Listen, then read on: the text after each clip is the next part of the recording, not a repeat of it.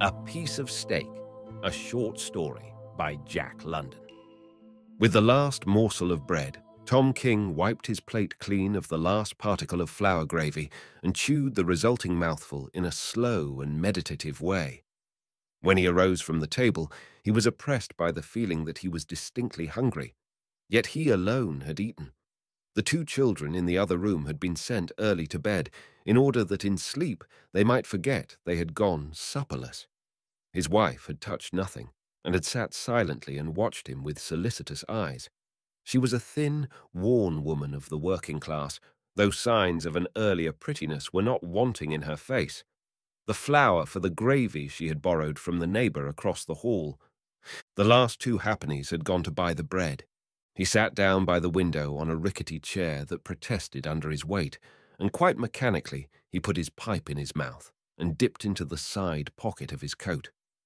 The absence of any tobacco made him aware of his action, and, with a scowl for his forgetfulness, he put the pipe away. His movements were slow, almost hulking, as though he were burdened by the heavy weight of his muscles. He was a solid-bodied, stolid-looking man, and his appearance did not suffer from being over-prepossessing. His rough clothes were old and slouchy. The uppers of his shoes were too weak to carry the heavy resoling that was itself of no recent date, and his cotton shirt, a cheap 2-shilling affair, showed a frayed collar and ineradicable paint stains. But it was Tom King's face that advertised him unmistakably for what he was. It was the face of a typical prize fighter, of one who had put in long years of service in the squared ring, and by that means developed and emphasized all the marks of the fighting beast. It was distinctly a lowering countenance, and that no feature of it might escape notice. It was clean-shaven. The lips were shapeless and constituted a mouth harsh to excess that was like a gash in his face. The jaw was aggressive, brutal, heavy. The eyes, slow of movement and heavy-lidded, were almost expressionless under the shaggy, indrawn brows. Sheer animal that he was, the eyes were the most animal-like feature about him. They were sleepy, lion-like, the eyes of a fighting animal. The forehead slanted quickly back to the hair, which, clipped close, showed every bump of a villainous-looking head. A nose twice broken and moulded variously by countless blows, and a cauliflower ear, permanently swollen and distorted to twice its size, completed his adornment, while the beard, fresh shaven as it was, sprouted in the skin and gave the face a blue-black stain. Altogether, it was the face of a man to be afraid of in a dark alley or lonely place. And yet Tom King was not a criminal, nor had he ever done anything criminal. Outside of brawls, common to his walk in life, he had harmed no one, nor had he ever been known to pick a quarrel. He was a professional, and all the fighting brutishness of him was reserved for his professional appearances. Outside the ring he was slow-going, easy-natured, and, in his younger days, when money was flush, too open-handed for his own good. He bore no grudges and had few enemies. Fighting was a business with him. In the ring, he struck to hurt, struck to maim, struck to destroy, but there was no animus in it. It was a plain business proposition. Audiences assembled and paid for the spectacle of men knocking each other out. The winner took the big end of the purse. When Tom King faced the Woolloomooloo Gauger 20 years before, he knew that the Gauger's jaw was only 4 months healed after having been broken in a Newcastle bout, and he had played for that jaw and broken it again in the 9th round, not because he bore the Gauger any ill will, but because that was the surest way to put the Gauger out and win the big end of the purse. Nor had the Gauger borne him any ill will for it. It was the game, and both knew the game and played it. Tom King had never been a talker, and he sat by the window, morosely silent, staring at his hands. The veins stood out on the backs of the hands, large and swollen, and the knuckles, smashed and battered and malformed, testified to the use to which they had been put. He had never heard that a man's life was the life of his arteries, but well, he knew the meaning of those big, upstanding veins. His heart had pumped too much blood through them at top pressure. They no longer did the work. He had stretched the elasticity out of them, and with their distension had passed his endurance. He tired easily now. No longer could he do a fast 20 rounds, hammer and tongs, fight, fight, fight, from gong to gong, with fierce rally on top of fierce rally, beaten to the ropes and in turn beating his opponent to the ropes and rallying fiercest and fastest of all in that last, 20th round, with the house on its feet and yelling, himself rushing, striking, ducking, raining showers of blows upon showers of blows and receiving showers of blows in return, and all the time the heart faithfully pumping the surging blood through the adequate veins. The veins, swollen at the time, had always shrunk down again, though each time, imperceptibly at first, not quite, remaining just a trifle larger than before. He stared at them and at his battered knuckles, and for the moment caught a vision of the youthful excellence of those hands, before the first knuckle had been smashed on the head of Benny Jones, otherwise known as the Welsh Terror. The impression of his hunger came back on him. "Blimey, but couldn't I go a piece of steak?" he muttered aloud, clenching his huge fists and spitting out a smothered oath. "I tried both Burke's and Sawley's," his wife said, half apologetically. "And they wouldn't?" he demanded. "Not a ha'penny." "Burke said," she faltered. "Gwan, what did he say?" "As how he was thinking Sandal you do you tonight, and as how your score was comfortable big as it was." Tom King grunted, but did not reply. He was busy thinking of the bull terrier he had kept in his younger days, to which he had fed steaks without end. Burke would have given him credit for 1,000 steaks then. But times had changed. Tom King was getting old, and old men, fighting before second-rate clubs, couldn't expect to run bills of any size with the tradesmen. He had got up in the morning with a longing for a piece of steak, and the longing had not abated. He had not had a fair training for this fight. It was a drought year in Australia, times were hard, and even the most irregular work was difficult to find. He had had no sparring partner, and his food had not been of the best nor always sufficient. He had done a few days' navvy work when he could get it, and he had run around the domain in the early mornings to get his legs in shape.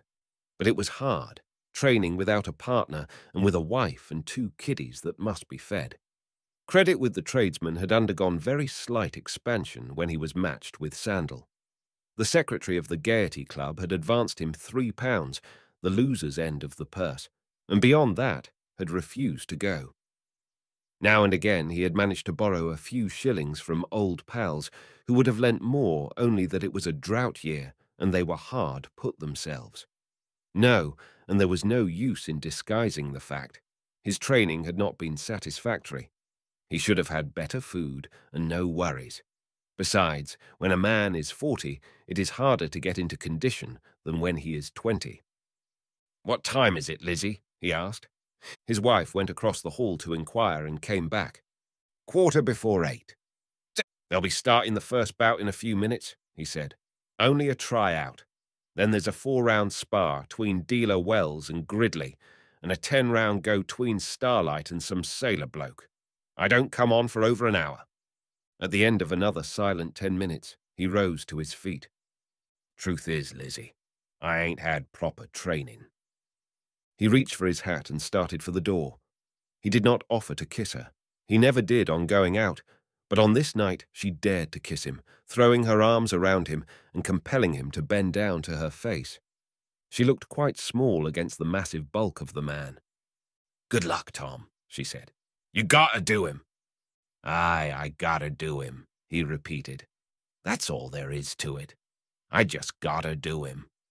He laughed with an attempt at heartiness, while she pressed more closely against him. Across her shoulders, he looked around the bare room. It was all he had in the world, with the rent overdue, and her and the kiddies. And he was leaving it to go out into the night to get meat for his mate and cubs, not like a modern working man going to his machine grind, but in the old, primitive, royal animal way, by fighting for it. "I gotta do him," he repeated, this time a hint of desperation in his voice. "If it's a win, it's 30 quid, and I can pay all that's owing, with a lump of money left over. If it's a lose, I get naught, Not even a penny for me to ride home on the tram. The secretaries give all that's coming from a loser's end. Goodbye, old woman. I'll come straight home if it's a win.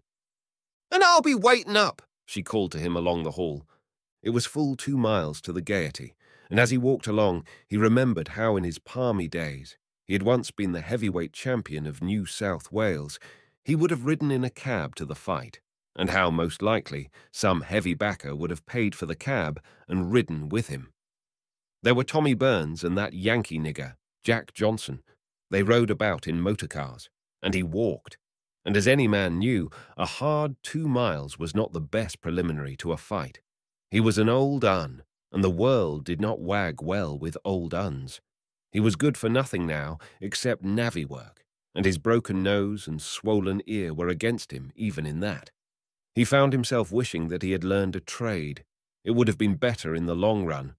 But no one had told him, and he knew deep down in his heart that he would not have listened if they had. It had been so easy. Big money, sharp, glorious fights. Periods of rest and loafing in between, a following of eager flatterers, the slaps on the back, the shakes of the hand, the toffs glad to buy him a drink for the privilege of 5 minutes' talk, and the glory of it, the yelling houses, the whirlwind finish, the referee's "King wins" and his name in the sporting columns next day. Those had been times. But he realized now, in his slow, ruminating way, that it was the old uns he had been putting away. He was youth, rising, and they were age, sinking. No wonder it had been easy. They, with their swollen veins and battered knuckles and weary in the bones of them from the long battles they had already fought. He remembered the time he put out old Stosha Bill at Rushcutter's Bay in the 18th round, and how old Bill had cried afterward in the dressing room like a baby. Perhaps old Bill's rent had been overdue. Perhaps he'd had at home a missus and a couple of kiddies. And perhaps Bill, that very day of the fight, had had a hungering for a piece of steak. Bill had fought game and taken incredible punishment. He could see now, after he had gone through the mill himself, that Stosha Bill had fought for a bigger stake that night 20 years ago than had young Tom King, who had fought for glory and easy money. No wonder Stosha Bill had cried afterward in the dressing room. Well, a man had only so many fights in him to begin with. It was the iron law of the game. One man might have 100 hard fights in him, another man only 20. Each, according to the make of him and the quality of his fibre, had a definite number, and when he had fought them, he was done. Yes, he had had more fights in him than most of them, and he had had far more than his share of the hard, grueling fights, the kind that worked the heart and lungs to bursting, that took the elastic out of the arteries and made hard knots of muscle out of youth's sleek suppleness, that wore out nerve and stamina and made brain and bones weary from excess of effort and endurance overwrought. Yes, he had done better than all of them. There were none of his old fighting partners left. He was the last of the old guard. He had seen them all finished, and he had had a hand in finishing some of them. They had tried him out against the old uns, and one after another he had put them away, laughing when, like old Stosha Bill, they cried in the dressing room. And now he was an old Uen, and they tried out the youngsters on him. There was that bloke, Sandal. He had come over from New Zealand with a record behind him, but nobody in Australia knew anything about him, so they put him up against old Tom King. If Sandal made a showing, he would be given better men to fight, with bigger purses to win. So it was to be depended upon that he would put up a fierce battle. He had everything to win by it, money and glory and career, and Tom King was the grizzled old chopping block that guarded the highway to fame and fortune, and he had nothing to win except 30 quid to pay to the landlord and the tradesman. And as Tom King thus ruminated, there came to his stolid vision the form of youth, glorious youth, rising exultant and invincible, supple of muscle and silken of skin, with heart and lungs that had never been tired and torn, and that laughed at limitation of effort. Yes, youth was the nemesis. It destroyed the old uns, and recked not that in so doing it destroyed itself. It enlarged its arteries and smashed its knuckles, and was in turn destroyed by youth. For youth was ever youthful. It was only age that grew old. At Castlereagh Street, he turned to the left, and 3 blocks along came to the Gaiety. A crowd of young larrikins hanging outside the door made respectful way for him, and he heard one say to another, "That's 'im. That's Tom King." Inside, on the way to his dressing room, he encountered the secretary, a keen-eyed, shrewd-faced young man who shook his hand. "How are you feeling, Tom?" he asked. "Fit as a fiddle," King answered, though he knew that he lied, and that if he had a quid, he would give it right there for a good piece of steak. When he emerged from the dressing room, his seconds behind him, and came down the aisle to the squared ring in the centre of the hall, a burst of greeting and applause went up from the waiting crowd. He acknowledged salutations right and left, though few of the faces did he know. Most of them were the faces of kiddies unborn when he was winning his first laurels in the squared ring. He leaped lightly to the raised platform and ducked through the ropes to his corner, where he sat down on a folding stool. Jack Ball, the referee, came over and shook his hand. Ball was a broken-down pugilist who for over 10 years had not entered the ring as a principal. King was glad that he had him for referee. They were both old uns. If he should rough it with Sandal a bit beyond the rules, he knew Ball could be depended upon to pass it by. Aspiring young heavyweights, one after another, were climbing into the ring and being presented to the audience by the referee. Also, he issued their challenges for them. "Young Pronto," Bill announced, "from North Sydney, challenges the winner for £50 side bet." The audience applauded and applauded again as Sandal himself sprang through the ropes and sat down in his corner. Tom King looked across the ring at him curiously, for in a few minutes they would be locked together in merciless combat, each trying with all the force of him to knock the other into unconsciousness. But little could he see, for Sandal, like himself, had trousers and sweater on over his ring costume. His face was strongly handsome, crowned with a curly mop of yellow hair, while his thick, muscular neck hinted at bodily magnificence. Young Pronto went to one corner and then the other, shaking hands with the principals and dropping down out of the ring. The challenges went on. Ever youth climbed through the ropes, youth unknown but insatiable, crying out to mankind that with strength and skill it would match issues with the winner. A few years before, in his own heyday of invincibleness, Tom King would have been amused and bored by these preliminaries. But now he sat fascinated, unable to shake the vision of youth from his eyes. Always were these youngsters rising up in the boxing game, springing through the ropes and shouting their defiance, and always were the old uns going down before them. They climbed to success over the bodies of the old uns, and ever they came, more and more youngsters, youth unquenchable and irresistible, and ever they put the old uns away, themselves becoming old uns and travelling the same downward path, while behind them, ever pressing on them, was youth eternal, the new babies, grown lusty and dragging their elders down, with behind them more babies to the end of time. Youth that must have its will, and that will never die. King glanced over to the press box and nodded to Morgan, of the sportsman, and Corbett, of the referee. Then he held out his hands, while Sid Sullivan and Charlie Bates, his seconds, slipped on his gloves and laced them tight, closely watched by one of Sandal's seconds, who first examined critically the tapes on King's knuckles. A second of his own was in Sandal's corner, performing a like office. Sandal's trousers were pulled off, and as he stood up, his sweater was skinned off over his head. And Tom King, looking, saw youth incarnate, deep-chested, heavy-thewed, with muscles that slipped and slid like live things under the white satin skin. The whole body was a crawl with life, and Tom King knew that it was a life that had never oozed its freshness out through the aching pores during the long fights wherein youth paid its toll and departed not quite so young as when it entered. The two men advanced to meet each other, and, as the gong sounded and the seconds clattered out of the ring with the folding stools, they shook hands and instantly took their fighting attitudes.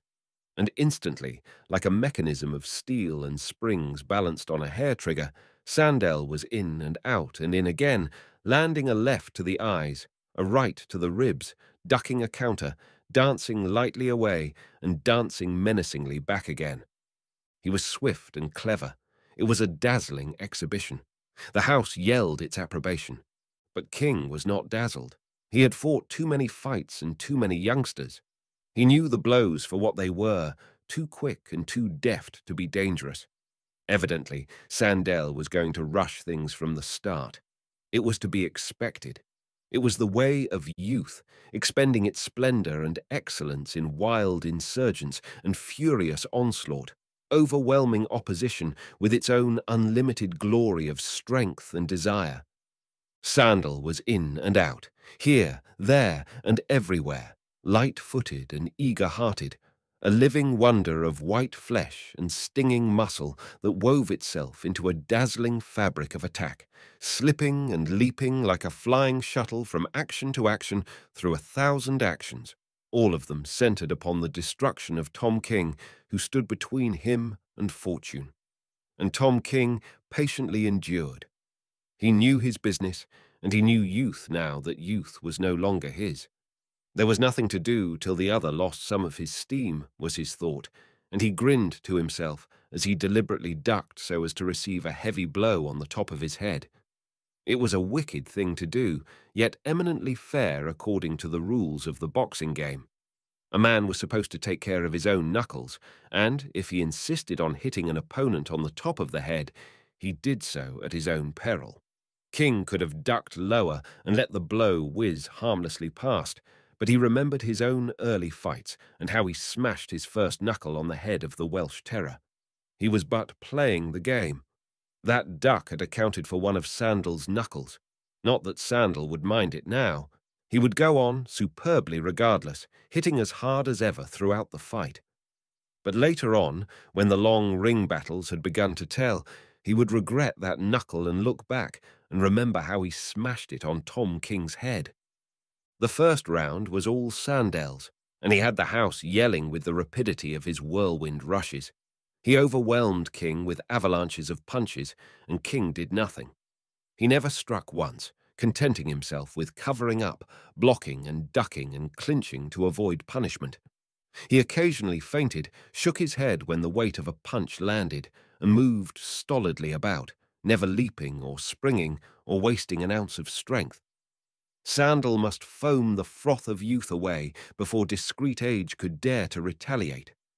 All King's movements were slow and methodical, and his heavy-lidded, slow-moving eyes gave him the appearance of being half asleep or dazed. Yet they were eyes that saw everything, that had been trained to see everything through all his 20 years and odd in the ring. They were eyes that did not blink or waver before an impending blow, but that coolly saw and measured distance. Seated in his corner for the minute's rest at the end of the round, he lay back with outstretched legs, his arms resting on the right angle of the ropes, his chest and abdomen heaving frankly and deeply as he gulped down the air driven by the towels of his seconds. He listened with closed eyes to the voices of the house. "Why don't you fight, Tom?" Many were crying. "You ain't afraid of him, are you?" "Muscle-bound," he heard a man on a front seat comment. "He can't move quicker. 2-1 on Sandal, in quids." The gong struck, and the two men advanced from their corners. Sandal came forward fully 3/4 of the distance, eager to begin again, but King was content to advance the shorter distance. It was in line with his policy of economy. He had not been well trained, and he had not had enough to eat, and every step counted. Besides, he had already walked 2 miles to the ringside.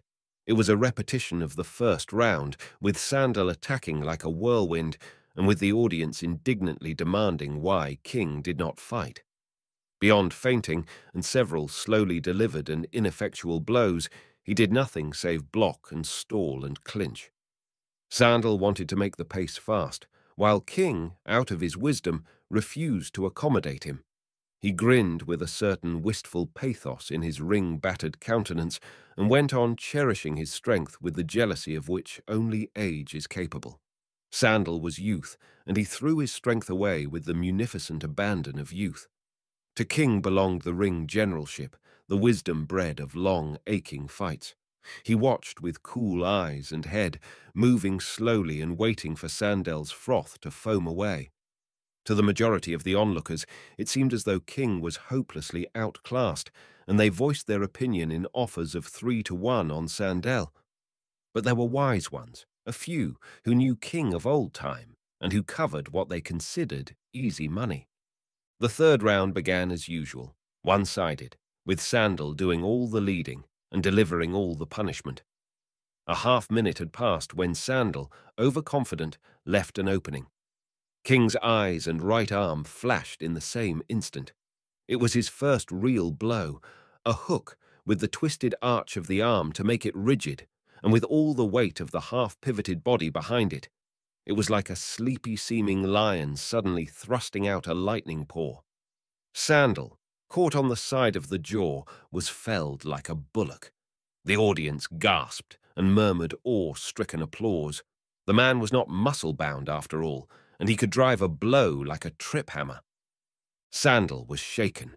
He rolled over and attempted to rise, but the sharp yells from his seconds to take the count restrained him. He knelt on one knee, ready to rise, and waited, while the referee stood over him, counting the seconds loudly in his ear. At the 9th, he rose in fighting attitude, and Tom King, facing him, knew regret that the blow had not been an inch nearer the point of the jaw. That would have been a knockout, and he could have carried the 30 quid home to the missus and the kiddies. The round continued to the end of its 3 minutes, Sandal for the first time respectful of his opponent, and King slow of movement and sleepy-eyed as ever. As the round neared its close, King, warned of the fact by sight of the seconds crouching outside ready for the spring in through the ropes, worked the fight around to his own corner. And when the gong struck, he sat down immediately on the waiting stool, while Sandal had to walk all the way across the diagonal of the square to his own corner. It was a little thing, but it was the sum of little things that counted. Sandal was compelled to walk that many more steps, to give up that much energy, and to lose a part of the precious minute of rest. At the beginning of every round, King loafed slowly out from his corner, forcing his opponent to advance the greater distance. The end of every round found the fight maneuvered by King into his own corner so that he could immediately sit down. 2 more rounds went by, in which King was parsimonious of effort and Sandal prodigal. The latter's attempt to force a fast pace made King uncomfortable, for a fair percentage of the multitudinous blows showered upon him went home, yet King persisted in his dogged slowness, despite the crying of the young hotheads for him to go in and fight. Again, in the 6th round, Sandal was careless. Again, Tom King's fearful right flashed out to the jaw, and again Sandel took the 9 seconds count. By the 7th round, Sandel's pink of condition was gone, and he settled down to what he knew was to be the hardest fight in his experience. Tom King was an old Uan, but a better old Un than he had ever encountered, an old Un who never lost his head, who was remarkably able at defense, whose blows had the impact of a knotted club, and who had a knockout in either hand. Nevertheless, Tom King dared not hit often. He never forgot his battered knuckles, and knew that every hit must count if the knuckles were to last out the fight. As he sat in his corner, glancing across at his opponent, the thought came to him that the sum of his wisdom and Sandel's youth would constitute a world's champion heavyweight. But that was the trouble. Sandel would never become a world champion. He lacked the wisdom, and the only way for him to get it was to buy it with youth. And when wisdom was his, youth would have been spent in buying it. King took every advantage he knew. He never missed an opportunity to clinch, and in effecting most of the clinches, his shoulder drove stiffly into the other's ribs. In the philosophy of the ring, a shoulder was as good as a punch so far as damage was concerned, and a great deal better so far as concerned expenditure of effort. Also, in the clinches, King rested his weight on his opponent and was loath to let go. This compelled the interference of the referee, who tore them apart, always assisted by Sandal, who had not yet learned to rest. He could not refrain from using those glorious flying arms and writhing muscles of his, and when the other rushed into a clinch, striking shoulder against ribs, and with head resting under Sandal's left arm, Sandal almost invariably swung his right behind his own back and into the projecting face. It was a clever stroke, much admired by the audience, but it was not dangerous, and was, therefore, just that much wasted strength. But Sandal was tireless and unaware of limitations, and King grinned and doggedly endured. Sandal developed a fierce right to the body, which made it appear that King was taking an enormous amount of punishment, and it was only the old ringsters who appreciated the deft touch of King's left glove to the other's biceps just before the impact of the blow. It was true, the blow landed each time, but each time it was robbed of its power by that touch on the biceps.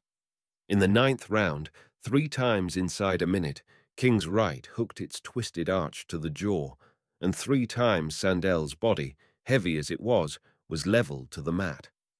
Each time he took the 9 seconds allowed him and rose to his feet, shaken and jarred, but still strong. He had lost much of his speed, and he wasted less effort. He was fighting grimly, but he continued to draw upon his chief asset, which was youth. King's chief asset was experience. As his vitality had dimmed and his vigor abated, he had replaced them with cunning, with wisdom born of the long fights, and with a careful shepherding of strength. Not alone had he learned never to make a superfluous movement, but he had learned how to seduce an opponent into throwing his strength away.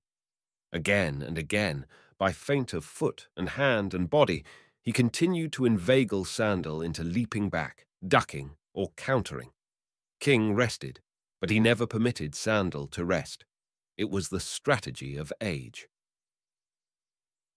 Early in the 10th round, King began stopping the other's rushes with straight lefts to the face, and Sandal, grown wary, responded by drawing the left, then by ducking it and delivering his right in a swinging hook to the side of the head. It was too high up to be vitally effective, but when first it landed, King knew the old, familiar descent of the black veil of unconsciousness across his mind. For the instant, or for the slyest fraction of an instant rather, he ceased. In the one moment, he saw his opponent ducking out of his field of vision and the background of white, watching faces. In the next moment, he again saw his opponent and the background of faces.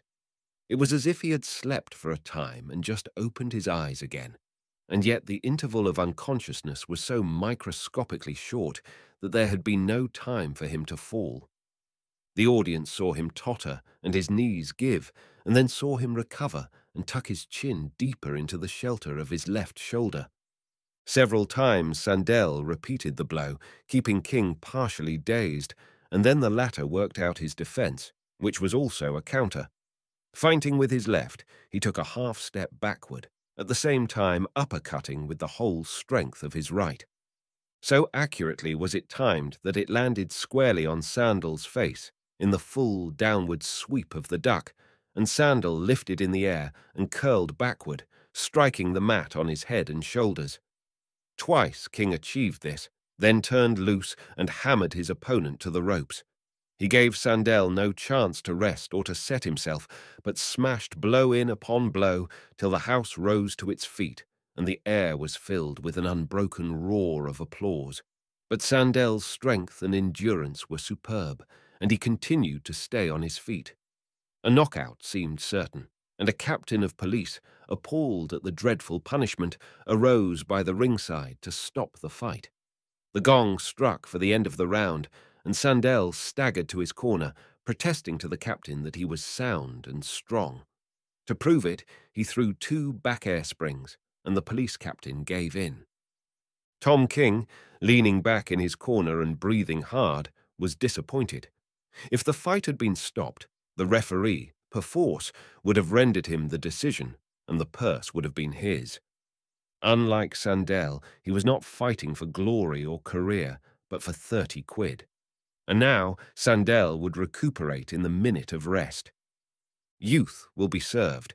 This saying flashed into King's mind, and he remembered the first time he had heard it, the night when he had put away Stosha Bill.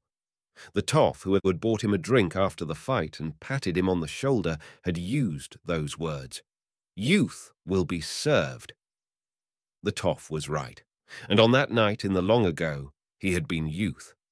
Tonight, Youth sat in the opposite corner. As for himself, he had been fighting for half an hour now, and he was an old man. Had he fought like Sandal, he would not have lasted 15 minutes. But the point was that he did not recuperate. Those upstanding arteries and that sorely tried heart would not enable him to gather strength in the intervals between the rounds. And he had not had sufficient strength in him to begin with. His legs were heavy under him and beginning to cramp. He should not have walked those 2 miles to the fight, and there was the steak which he had got up longing for that morning. A great and terrible hatred rose up in him for the butchers who had refused him credit. It was hard for an old man to go into a fight without enough to eat, and a piece of steak was such a little thing, a few pennies at best, yet it meant 30 quid to him. With the gong that opened the 11th round, Sandal rushed, making a show of freshness which he did not really possess. King knew it for what it was, a bluff as old as the game itself. He clinched to save himself, then, going free, allowed Sandal to get set. This was what King desired. He feinted with his left, drew the answering duck and swinging upward hook, then made the half-step backward, delivered the uppercut full to the face and crumpled Sandal over to the mat. After that, he never let him rest, receiving punishment himself, but inflicting far more, smashing Sandal to the ropes, hooking and driving all manner of blows into him, tearing away from his clinches or punching him out of attempted clinches, and ever when Sandal would have fallen, catching him with one uplifting hand, and with the other immediately smashing him into the ropes where he could not fall. The house by this time had gone mad, and it was his house, nearly every voice yelling, "Go it, Tom! Get him! Get him! You've got him, Tom! You've got him!" It was to be a whirlwind finish, and that was what a ringside audience paid to see. And Tom King, who for half an hour had conserved his strength, now expended it prodigally in the one great effort he knew he had in him. It was his one chance, now or not at all. His strength was waning fast, and his hope was that before the last of it ebbed out of him, he would have beaten his opponent down for the count. And as he continued to strike and force, coolly estimating the weight of his blows and the quality of the damage wrought, he realized how hard a man's Sandal was to knock out. Stamina and endurance were his to an extreme degree, and they were the virgin stamina and endurance of youth. Sandal was certainly a coming man. He had it in him. Only out of such rugged fibre were successful fighters fashioned. Sandel was reeling and staggering, but Tom King's legs were cramping and his knuckles going back on him. Yet he steeled himself to strike the fierce blows, every one of which brought anguish to his tortured hands. Though now he was receiving practically no punishment, he was weakening as rapidly as the other. His blows went home, but there was no longer the weight behind them, and each blow was the result of a severe effort of will. His legs were like lead, and they dragged visibly under him, while Sandel's backers, cheered by this symptom, began calling encouragement to their man. King was spurred to a burst of effort. He delivered 2 blows in succession, a left, a trifle too high, to the solar plexus, and a right cross to the jaw. They were not heavy blows, yet so weak and dazed was Sandal that he went down and lay quivering. The referee stood over him, shouting the count of the fatal seconds in his ear. If before the 10th second was called, he did not rise, the fight was lost. The house stood in hushed silence. King rested on trembling legs. A mortal dizziness was upon him, and before his eyes the sea of faces sagged and swayed, while to his ears, as from a remote distance, came the count of the referee. Yet he looked upon the fight as his.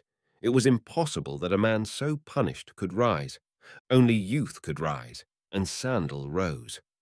At the 4th second, he rolled over on his face and groped blindly for the ropes. By the 7th second, he had dragged himself to his knee where he rested, his head rolling groggily on his shoulders. As the referee cried, "9!" Sandel stood upright, in proper stalling position, his left arm wrapped about his face, his right wrapped about his stomach. Thus were his vital points guarded, while he lurched forward toward King in the hope of effecting a clinch and gaining more time. At the instant Sandal arose, King was at him, but the 2 blows he delivered were muffled on the stalled arms. The next moment, Sandal was in the clinch and holding on desperately while the referee strove to drag the 2 men apart. King helped to force himself free. He knew the rapidity with which youth recovered, and he knew that Sandal was his if he could prevent that recovery. One stiff punch would do it. Sandal was his, indubitably his. He had outgeneraled him, outfought him, outpointed him. Sandal reeled out of the clinch, balanced on the hairline between defeat or survival. One good blow would topple him over and down and out. And Tom King, in a flash of bitterness, remembered the piece of steak and wished that he had it then behind that necessary punch he must deliver. He nerved himself for the blow, but it was not heavy enough nor swift enough. Sandal swayed, but did not fall, staggering back to the ropes and holding on. King staggered after him, and with a pang like that of dissolution, delivered another blow. But his body had deserted him. All that was left of him was a fighting intelligence that was dimmed and clouded from exhaustion. The blow that was aimed for the jaw struck no higher than the shoulder. He had willed the blow higher, but the tired muscles had not been able to obey. And from the impact of the blow, Tom King himself reeled back and nearly fell. Once again he strove. This time his punch missed altogether, and from absolute weakness he fell against Sandal and clinched, holding on to him to save himself from sinking to the floor. King did not attempt to free himself. He had shot his bolt.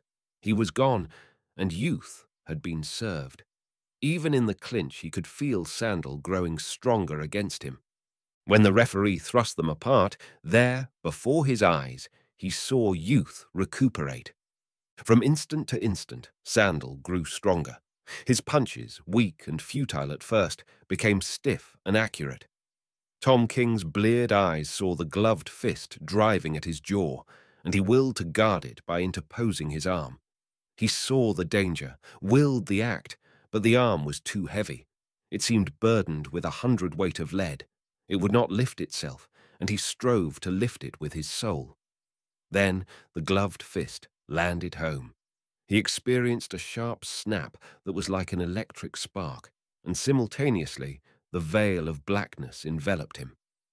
When he opened his eyes again, he was in his corner, and he heard the yelling of the audience like the roar of the surf at Bondi Beach. A wet sponge was being pressed against the base of his brain, and Sid Sullivan was blowing cold water in a refreshing spray over his face and chest. His gloves had already been removed, and Sandal, bending over him, was shaking his hand. He bore no ill will toward the man who had put him out, and he returned the grip with a heartiness that made his battered knuckles protest.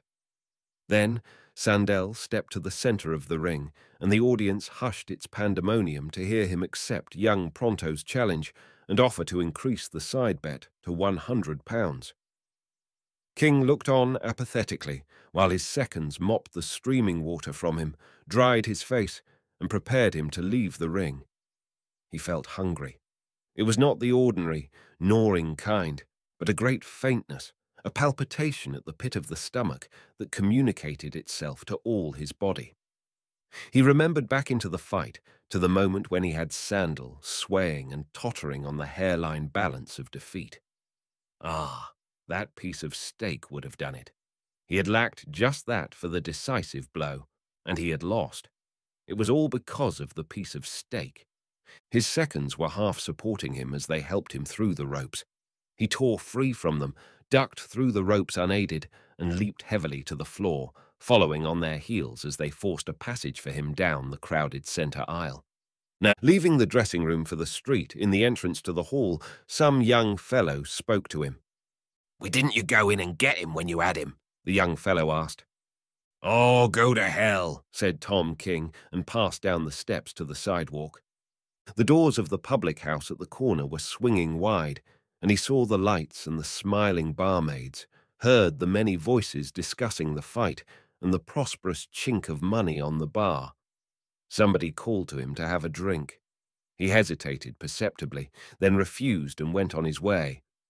He had not a copper in his pocket, and the 2-mile walk home seemed very long. He was certainly getting old. Crossing the domain, he sat down suddenly on a bench, unnerved by the thought of the missus sitting up for him, waiting to learn the outcomes of the fight. That was harder than any knockout, and it seemed almost impossible to face. He felt weak and sore, and the pain of his smashed knuckles warned him that even if he could find a job at navvy work, it would be a week before he could grip a pick handle or a shovel. The hunger palpitation at the pit of the stomach was sickening. His wretchedness overwhelmed him, and into his eyes came an unwonted moisture. He covered his face with his hands, and as he cried, he remembered Stowshire Bill and how he had served him that night in the long ago. Poor old Stowshire Bill. He could understand now why Bill had cried in the dressing room.